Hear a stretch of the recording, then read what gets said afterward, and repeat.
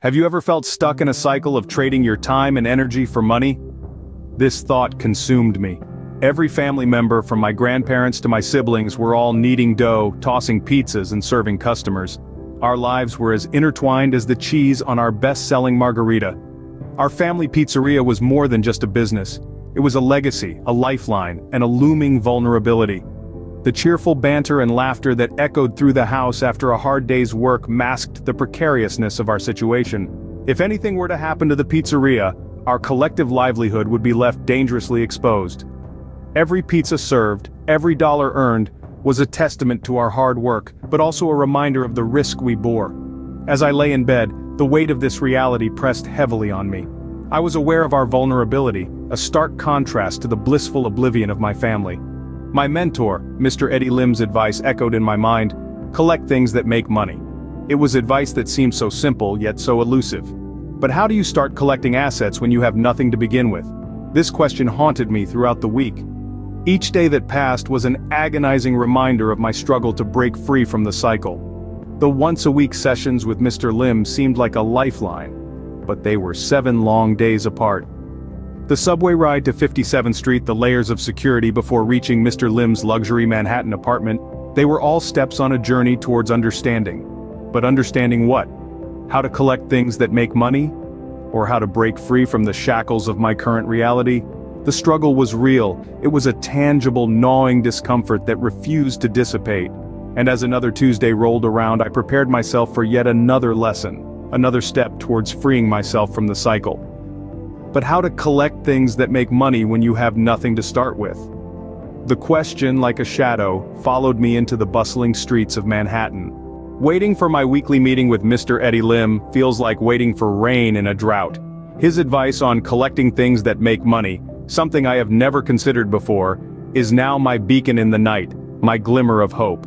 I am eager to delve deeper into this concept, to unravel its mysteries with his guidance. The day comes around, another Tuesday, another subway ride to the heart of Manhattan. The hustle and bustle of the city feels different now, bustling with unseen opportunities rather than just noise and chaos. I am on my way to Mr. Lim's towering luxury apartment, a stark contrast to my humble beginnings at the family pizzeria. Our sessions are not just about me learning from him, but him learning from me too. I am teaching him Italian, a language that is so closely tied to my heritage, my family. Today Mr. Lim has a new goal in mind. He is thinking about buying a villa in Italy, either in Positano or Capri.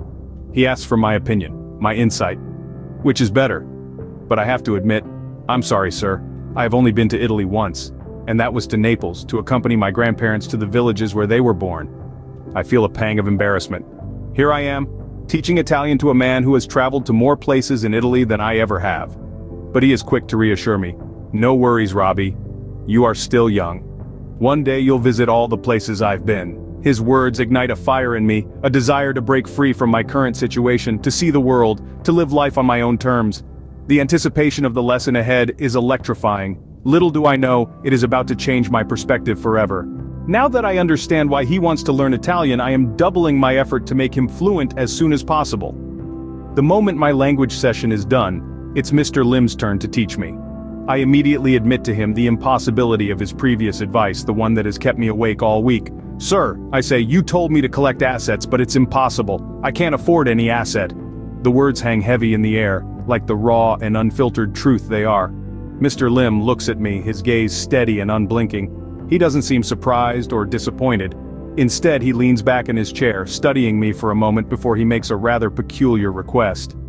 Robbie, he says, lend me $1. My eyebrows shoot up in surprise. The billionaire wants to borrow $1 from me. Is he serious, I wonder? But seeing his unchanging expression, I reach into my wallet and pull out a single dollar bill. Put it on the table, face up, he instructs.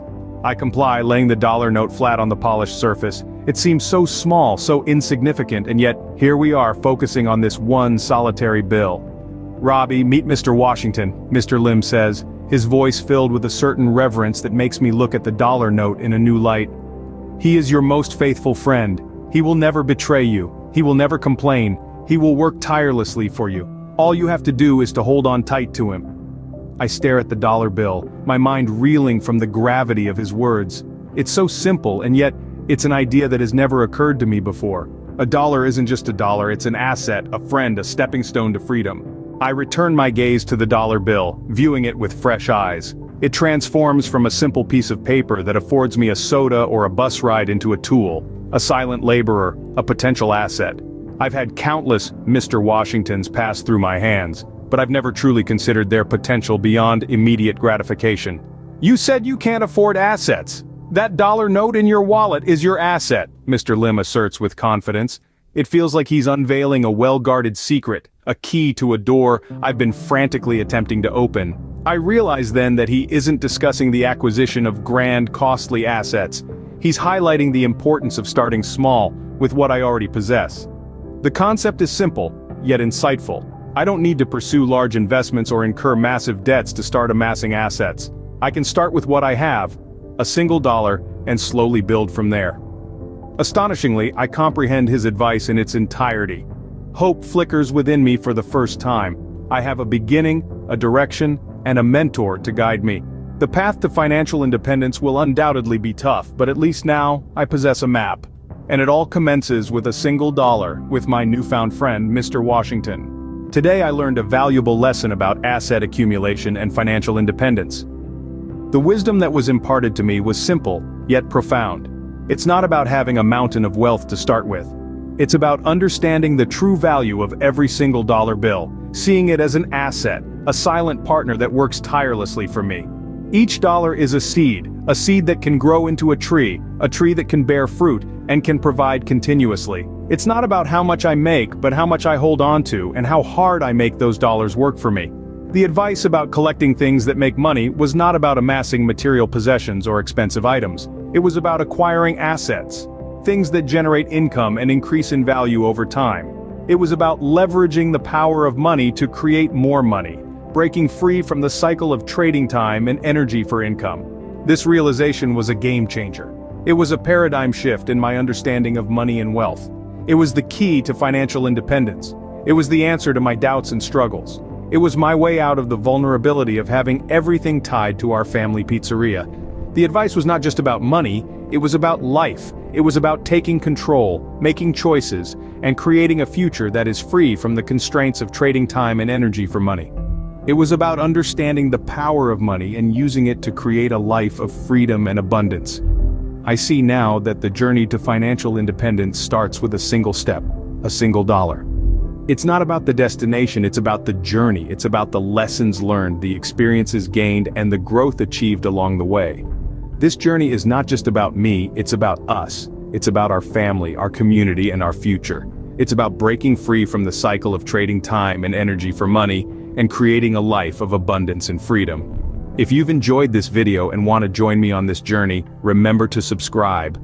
Until next time, this is Robbie signing off.